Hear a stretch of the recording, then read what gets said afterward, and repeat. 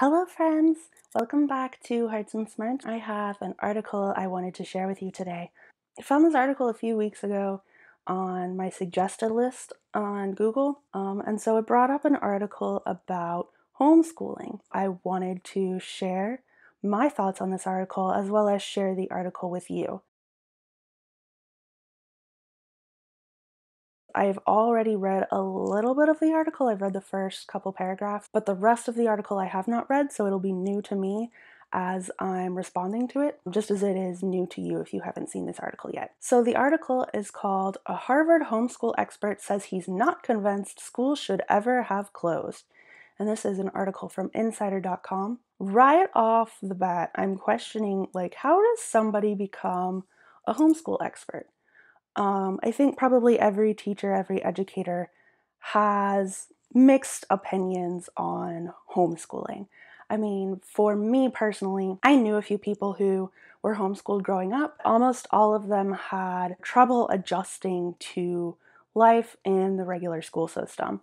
And that can be homeschooling on virtual school, which wasn't as common back when I was growing up, or homeschooling with a parent or a nanny being the educator at home. There are pros and cons to homeschooling. It's just a matter of how many pros you think there are and considering how many cons there are. Me personally, I think homeschooling can work if it's done right, but oftentimes it's not done right because the reasons for homeschooling are not the best reasons. So that's my thoughts on homeschooling, but I don't at all consider myself an expert on homeschooling, so I want to see what this expert on homeschooling says.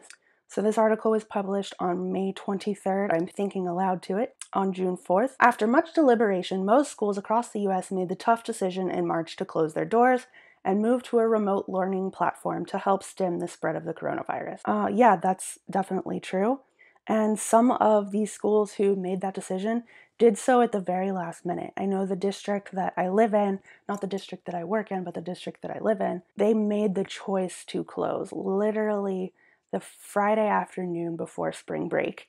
So they had no time. Schools were already out that day. It was made very last minute, and it was only because I believe at that point there was a mandate from the state of Florida. So it was kind of a last minute decision. It was all of a sudden, nobody had time to prepare, and nobody thought it was going to last very long at that point. This was back in March, early March. Despite the overwhelming consensus to shut down, James Dwyer, a visiting professor at Harvard Law School who co-authored a book on the history of homeschooling and its shortcomings, doesn't think that was the right choice, since it could inevitably lead to children falling behind academically and potentially enduring abuse from adults in the home. I find it odd that he's a professional or an expert in homeschooling, but he's a visiting professor at the School of Law. Now, I realize there are some overlaps in that, but to be an expert at homeschooling, I feel like you would almost have to be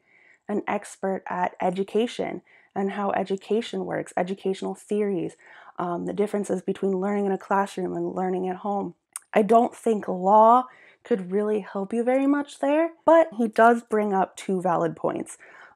Everybody was concerned about children falling behind academically, and abuse at home is definitely a concern. Since everybody's been closed, since society's been on lockdown, there have been a rise in domestic violence cases as well. Continuing on with the article, homeschooling can foster an environment for abuse.